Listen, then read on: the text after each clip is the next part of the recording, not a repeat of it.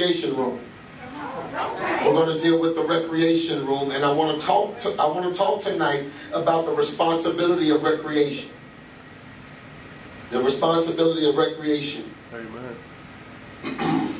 Now, of course, the recreation room is a place of fun, praise, celebration, and joyous dancing. Praising Him with tambourine, praising Him with the cymbal, and praising Him with the words of joyous praise. Worship, life, and joy. That's what we'll find in the recreation room. It is a place of exuberant praise. The recreation room in the Father's house, and of course, remember, we're dealing with the levels of intimacy. So the recreation room is a place to kind of really let your hair down and just go after God and give Him that show enough praise. And I don't think we really remember what our show enough praise was. I don't think you really remember that praise that you gave God, that you didn't care who was looking at you, you didn't care who was around you, you didn't care. All you knew is that you were finally at a place in God where you can enjoy yourself, where you can enjoy your life, and you had, it was almost like the song used to say, I gotta praise that I gotta get it out. I've gotta praise. And it's in the recreation room that this praise will come forth. It is in the recreation room that this praise can be established, because this is the room where you go to have fun. And I want to pause right there and tell you, if your walk with Christ is boring, it's because you're boring. Come on here. Because your walk with Christ, your walk with salvation doesn't have to be boring. It's only boring because you're boring.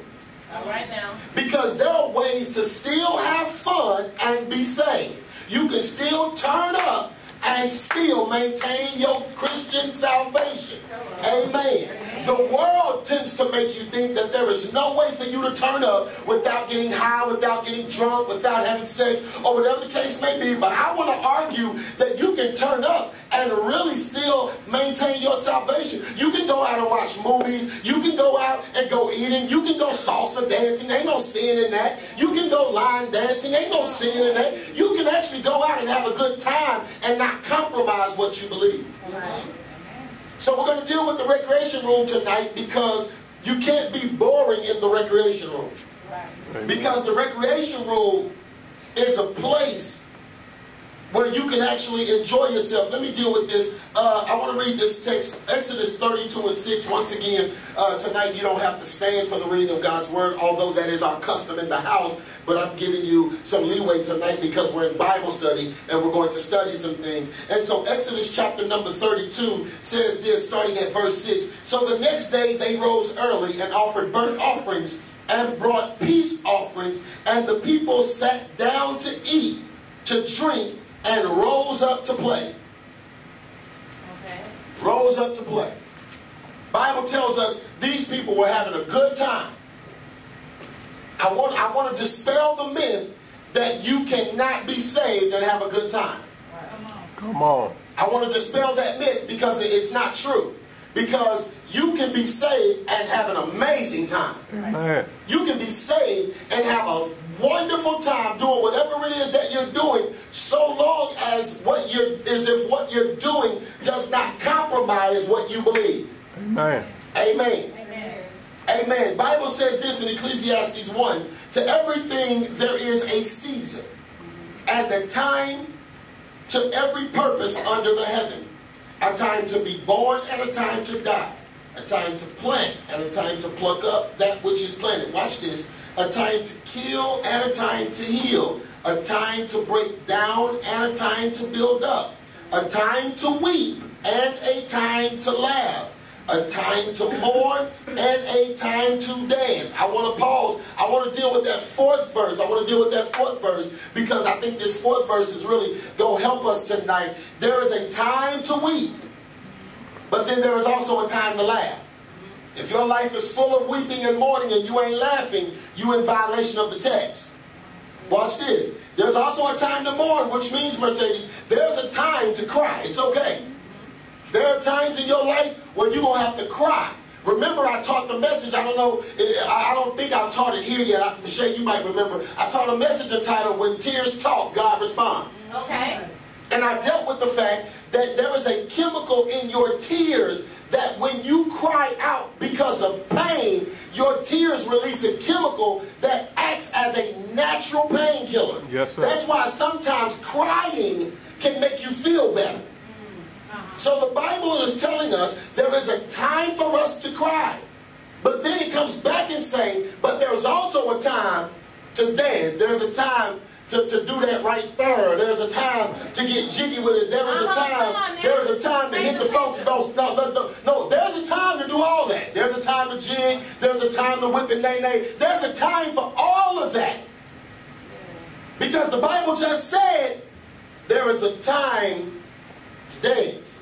Yes, sir. So while we're in the recreation room, you have to understand that the recreation room is the place in the house where we can turn up.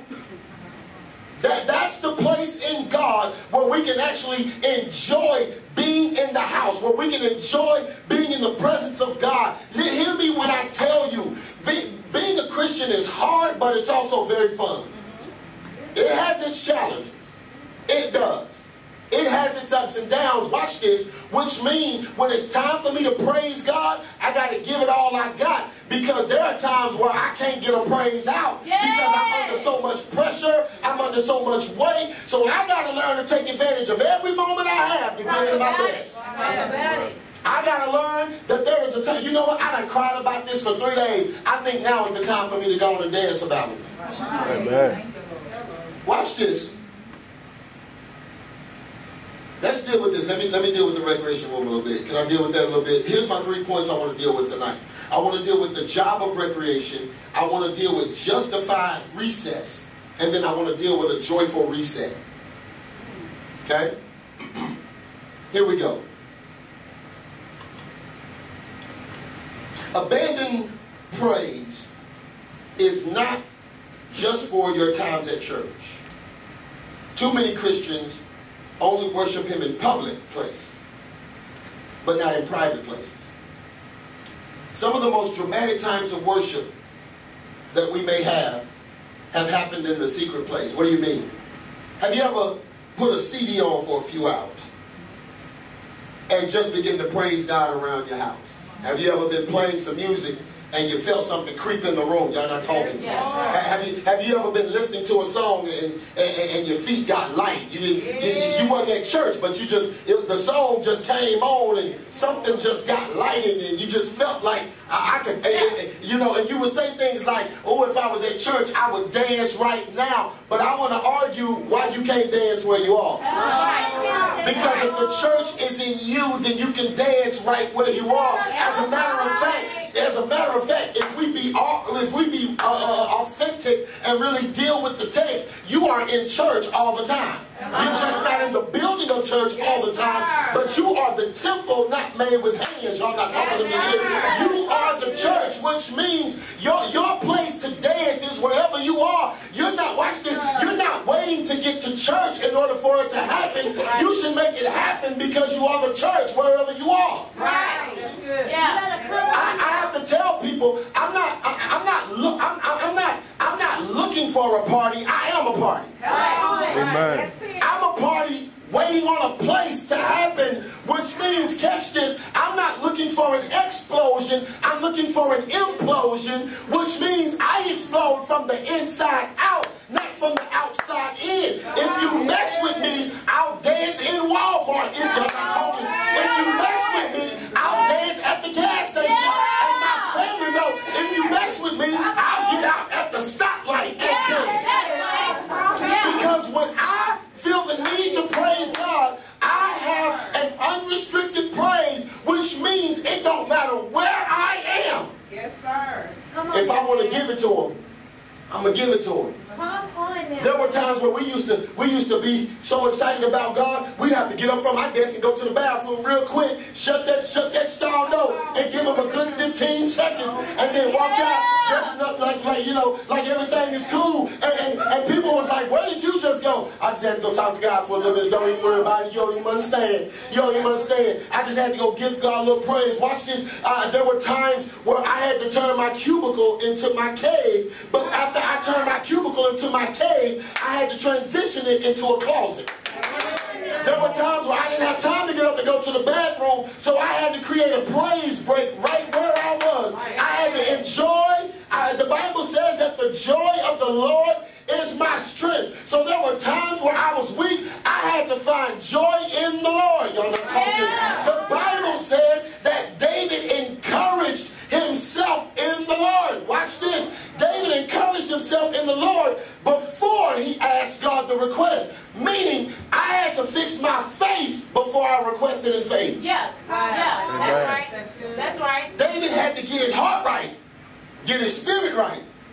It is in the recreation room where I can get these things together. It is in the recreation room of the Father's house where we experience the explosion of praise, the explosion of worship. Some of us will spend all day in every room of the house, but won't ever visit the recreation room when the recreation room is the room with no restriction. Come on. Come on now, Dad. The recreation room is the room where if you want to dance all night, you can dance all night. The song says, when I think about Jesus and all he's done for me, when I think about Jesus and how he set me free, I can dance, dance, dance all night. Question, when did you really dance all night? Yeah. Yeah. When have you ever danced all night? Yeah.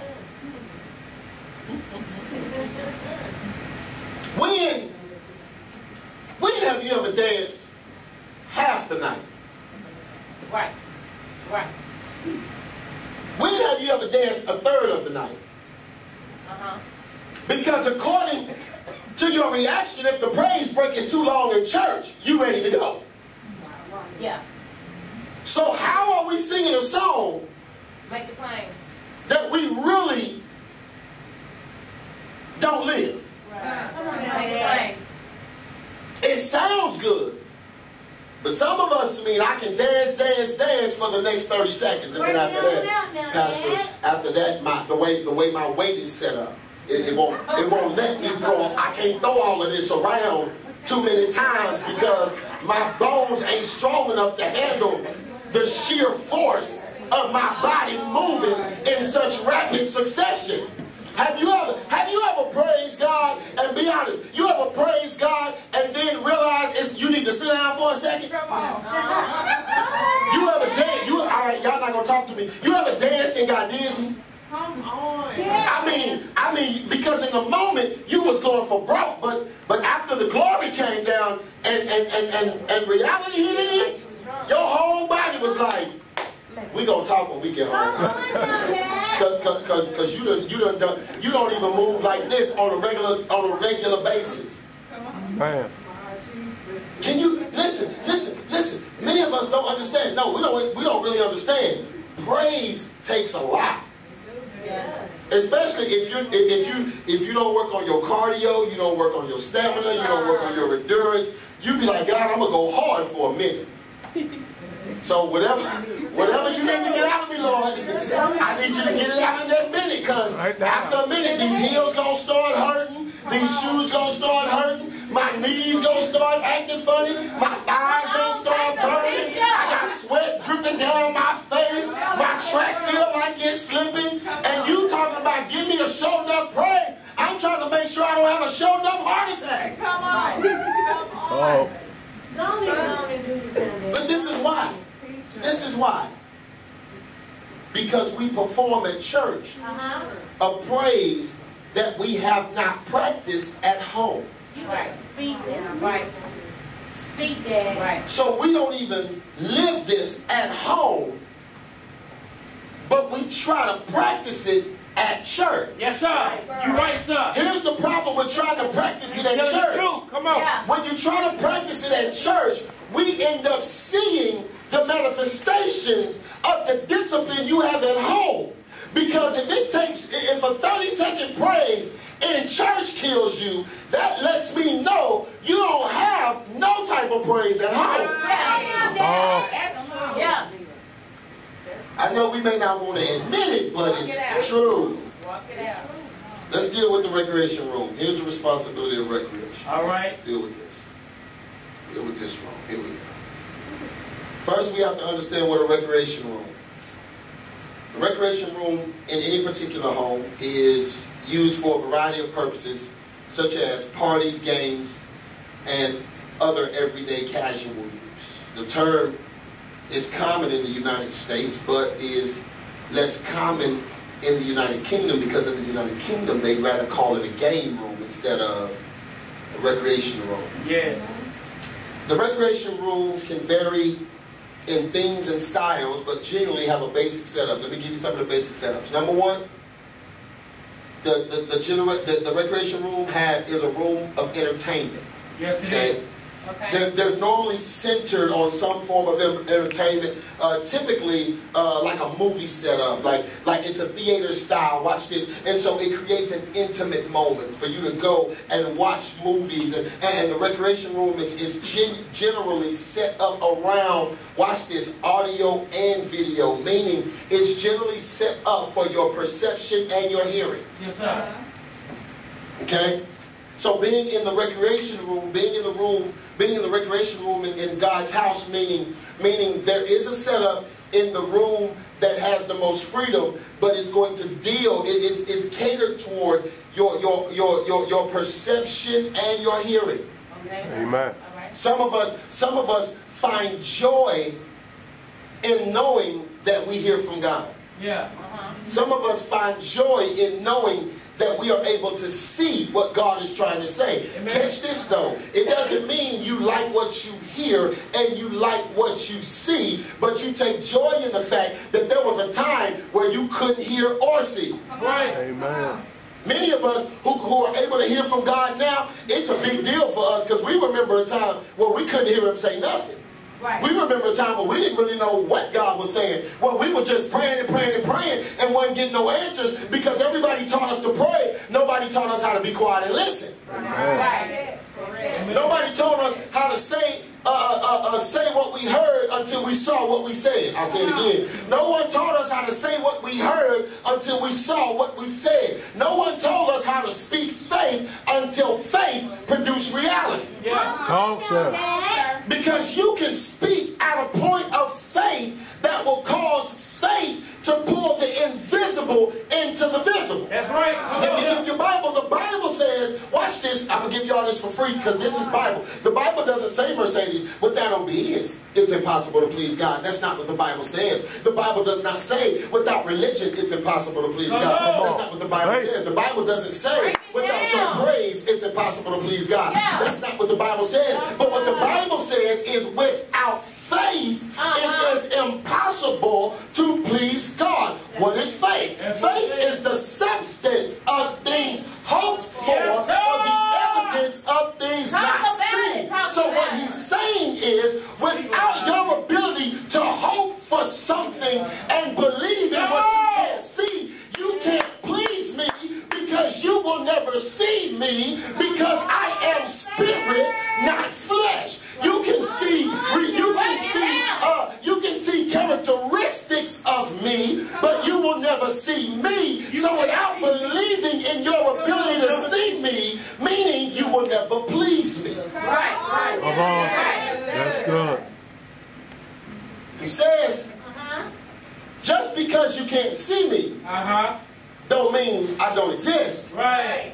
And people often ask the question, if you can't see God, how can you believe Him? I said, you can't see the wind, but you believe it. If it comes at 120 miles an hour, oh, you'll believe in it. Right. You can't see your thoughts, but you know they're there. Right. Oh. Make it plain. So explain to me how you're going to question, how can I believe in a God whom I can't see, but you believe, watch this, you believe in bacteria that you can't see. Right. Come on. Come on. You believe, you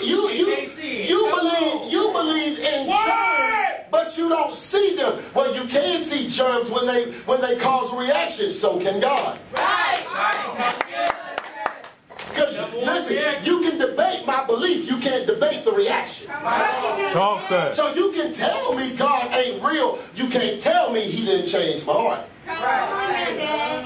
And people say, well, that wasn't God, that was of your own free will. Well, explain to me where my free will came from. Because I don't know about any of y'all in here, but I promise I didn't evolve from a monkey.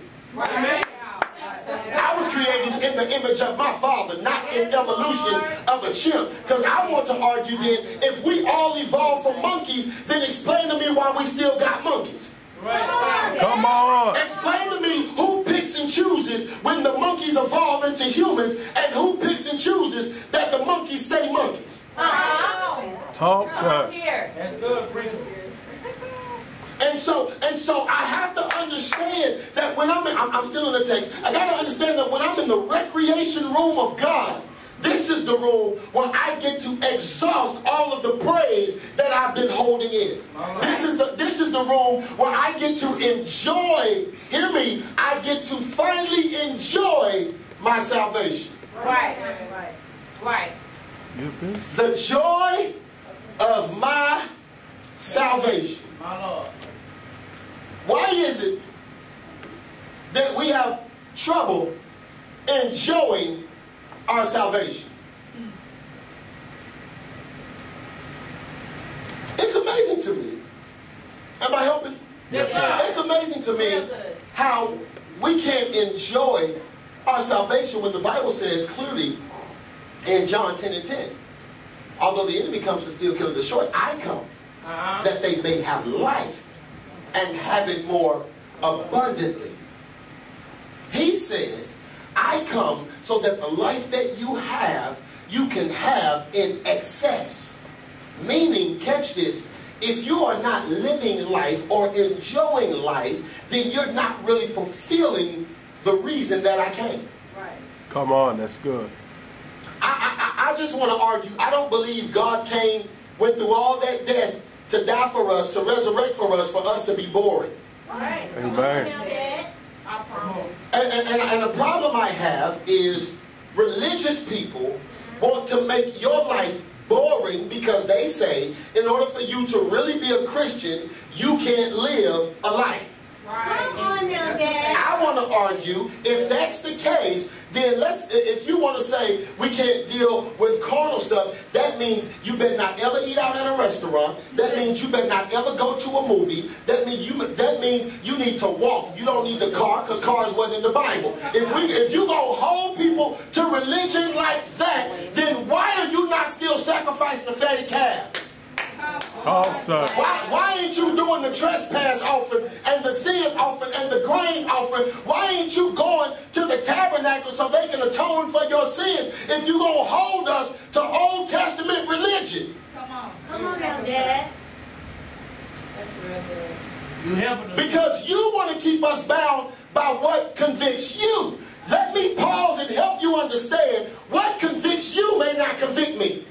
Talk, sir. You may get convicted because you watch rated R movies. They don't convict me. I can watch it. You may not like horror movies because you got this thing where you say, I don't want them demons in my house. Well, I want to argue and say, I don't run from demons. Demons run from me. So I can watch a movie and not fear them. You know what I'm saying? I don't fear them. Because number one, I know it's Hollywood. So I don't fear them. Now, there are things, watch this, that even though I don't fear, I respect. Like my kids will never be allowed to use a Ouija board in my house. Amen. See, I know the difference between Hollywood and reality. Hollywood doesn't bother me. Reality does. And I don't fear reality, but I respect it. Because here's the thing. Even though I'm not afraid of it, I still have to have a respect for it. Amen. I'm not afraid of cars, but I am afraid of a 2-ton machine going 60 miles an hour crashing into me. Amen. So while I don't fear the car, I fear what it's capable of. Y'all not talking. I fear what it's capable of. And when I fear what it's capable of, I develop a respect for it even though I don't fear it. Okay? The entertainment room is one of the setups. Number one, there's a seating arrangement. Most entertainment rooms have seating setups, which means this is a place for us to come once again, and it is like a miniature version of the living room.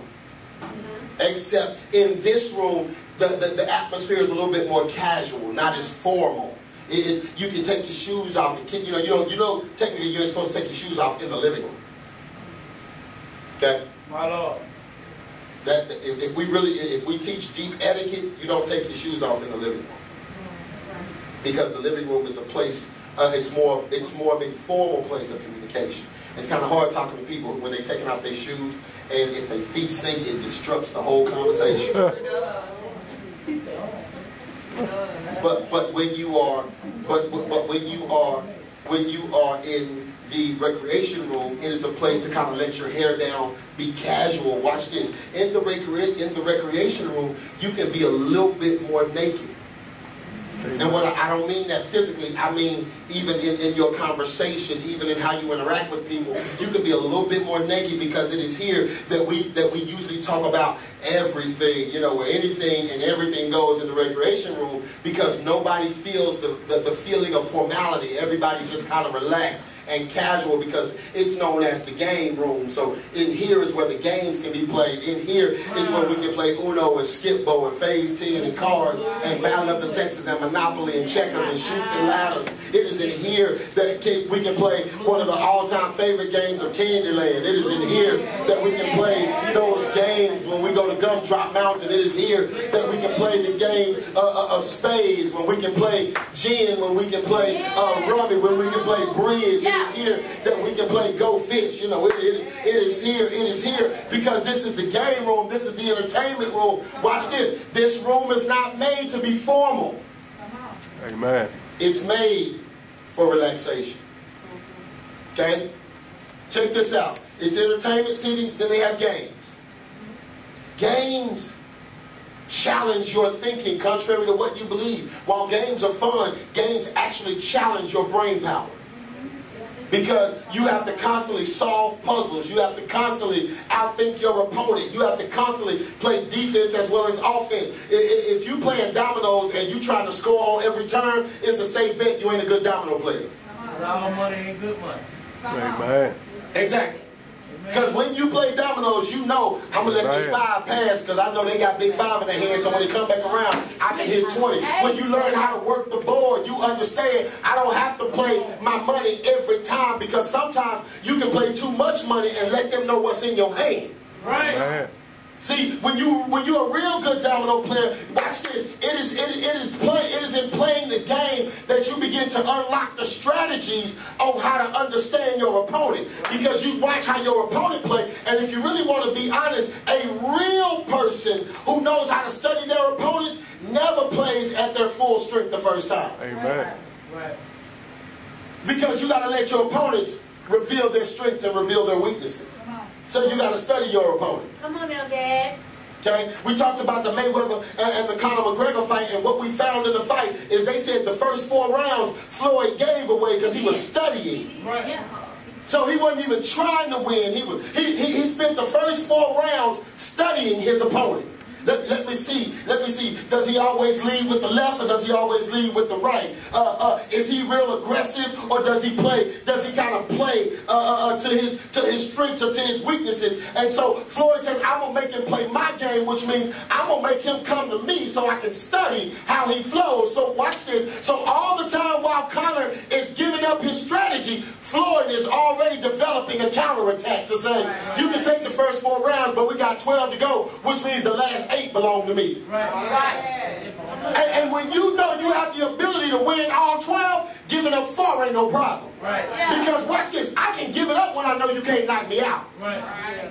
So I'll let you throw your weight around, I'll let you swing, I'll let you exhaust yourself, and I'll just kind of play with you to see, all right, are you good with the guard? Are you good with defense? Are you good with the rope-a-dope? Okay, you really can't handle that? Cool, so I know I can hit you whenever I feel like it, so let's just play defense first. Right. Because it is here that in the recreation room where while you are praising, you are receiving strategies. Because I'm trying to get us to understand, praise does not change the problem, it changes our perception of the problem. Right. Let me help you. We don't give God praise because we want God to change the situation. Come on. We give God praise because we need God to change us in the situation. Amen.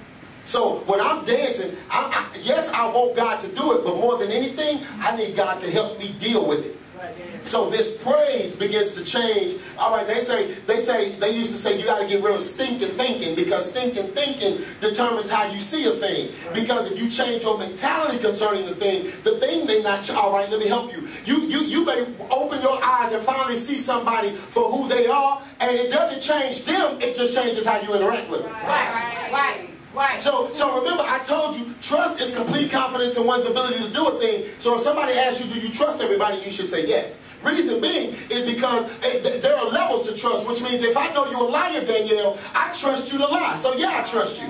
Right. I know you're a liar, so I know you're going to lie. Which means I have to trust you to lie, but then I also have to trust myself not to tell you anything trustworthy. Right. Absolutely. So I'm not mad at you, I'm not going to mistreat you, I'm not going to dog you out. I just know how to trust you now. See, the problem is y'all try not to trust people when you should learn how to trust. You should learn how to trust them, because now you have complete confidence in their ability to do something. Yes. You know what? Every time I'm around you, you messy. So now I trust you to be messy. So which means if I allow myself to get entangled with a messy person, then that's my fault, not yours, because I knew you were messy before I dealt with you. So I begin to learn how to interact with you. Does that make sense? Okay? After this, after entertainment, seating, and games, they also have a lot of food and drink. Okay? Once again, this is see, the recreation room kind of encapsulates all the rooms, just on a smaller scale.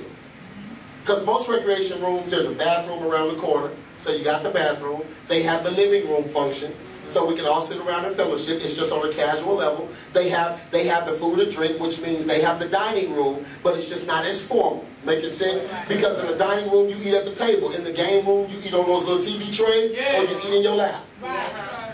Okay? Watch this. It makes the recreation room kind of makes everything a little bit more intimate but casual at the same time. Am I making sense? So when we deal with praise, we got to deal, watch this, that we got to deal with this, and let me give y'all this is going to be good. Humans spend their time in the activities of daily living, sleep, social duties, and leisure. Latter time being free from prior commitments to psychological or social needs, a prerequisite of recreation. Leisure has increased with increased longevity and, for many, decreased hours spent for physical and economic survival. Yet others argue that time pressure has increased for modern people as they are committed to too many tasks. Here's what the text is saying. Here's what this is saying. Many of us have taken on way too many tasks, and now recreation has become a necessity, not just an option. The enemy tries to destroy you with a spirit of busy. Let me help you. Some of us get so busy with our lives that our chief complaint now ain't that we busy. Our chief complaint becomes, I have no time for myself. Right. And the problem with that is how are you able to take care of everything and not the person that needs to be taken care of? I want to pause and give you some instructions tonight, and those of you who trust me will follow my instructions, and that is simply this. You need to schedule some time for you. Not your kids, not your job, not your spouse. Schedule some time for you. Do me a favor and tell somebody, can I please have some me time? Having that me time is important. Having the me time, hear me. Y'all come on back, come on back. Having that me time is important. Because if you are a pitcher of water, y'all talking, listen. If you are an answer to other people, what do you do when you run out of answers? Right.